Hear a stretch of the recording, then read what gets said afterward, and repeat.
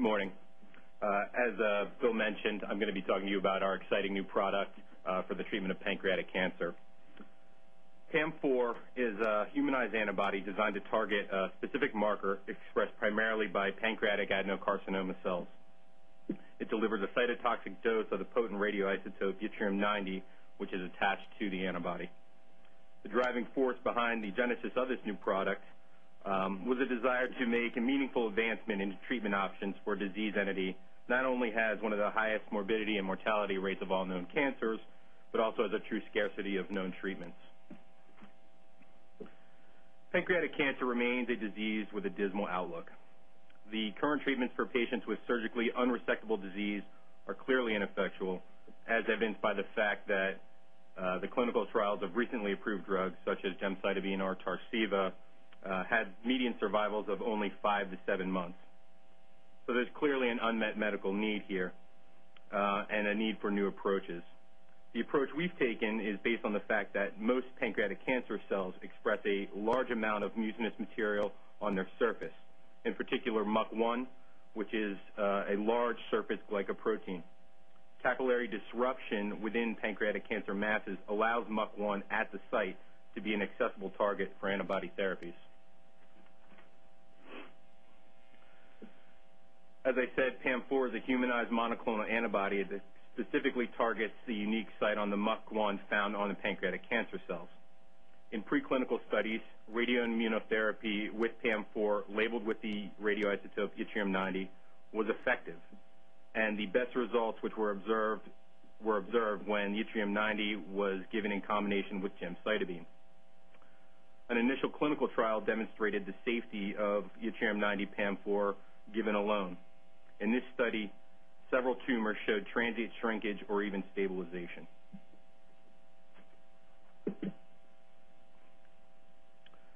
As I stated previously, there is a distinct unmet need for new medical therapies for advanced pancreatic cancer.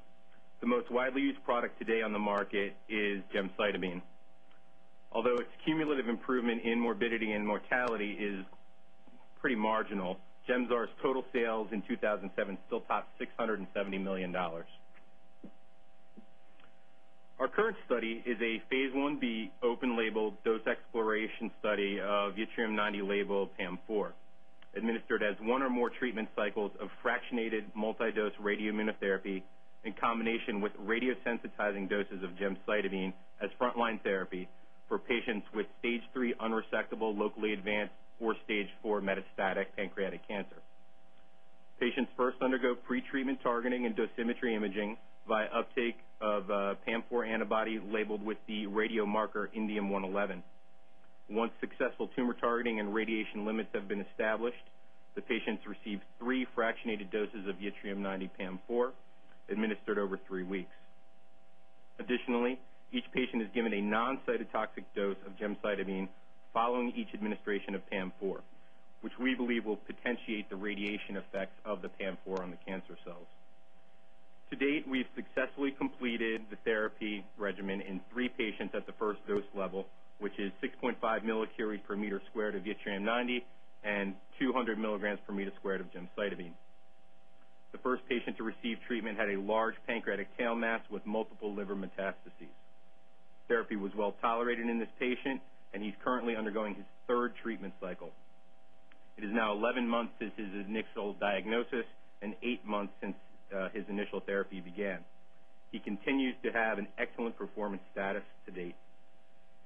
The second patient, who had a pancreatic tail mass, portocaval lymph node metastases, and an extremely large metastatic liver mass, also tolerated the initial treatment very well and has now finished their 2nd treatment cycle. Following treatment, this patient had significant improvements in their performance status and in their quality of life from baseline. Both of these are currently maintained, and she continues to do well. A 3rd patient has recently completed a complete course of the therapy, and again, this therapy was well tolerated in this patient. Patient accrual is actively progressing, and we anticipate a significant acceleration in enrollment as we continue to activate several new sites with large patient populations with pancreatic cancer. Now, for some of the results in these initial patients, here we have some of the early results from the first patient. As you can see, there were modest but significant decreases in tumor size at 4 weeks post-therapy.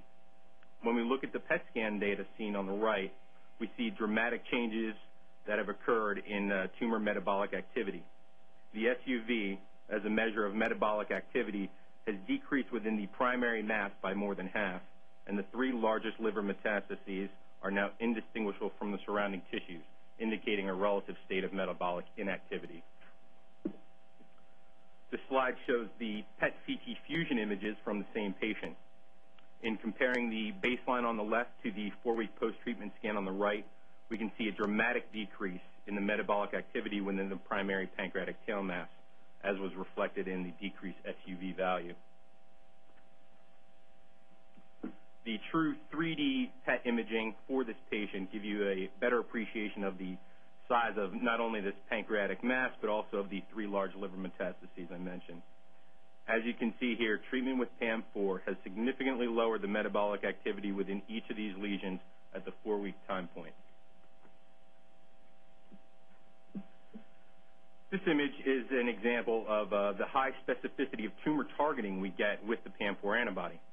As you can see here in patient 2, PAM4 labeled with the indium-111 marker is being selectively taken up by not only the primary pancreatic mass, but also both sites of significant metastatic disease. Note here that there is relatively little uptake of the antibody in the normal body tissues. This is significant. With these images, we feel confident that we are delivering the cytotoxic payload of the Y92, its intended target. Here we have the PET-CT fusion images from patient 2. As you can see, the majority of the larger liver lesion has had a significant impairment in metabolic activity following the treatment. This corresponds with our recent CT data that indicate that this lesion has had a dramatic reduction in actual overall size.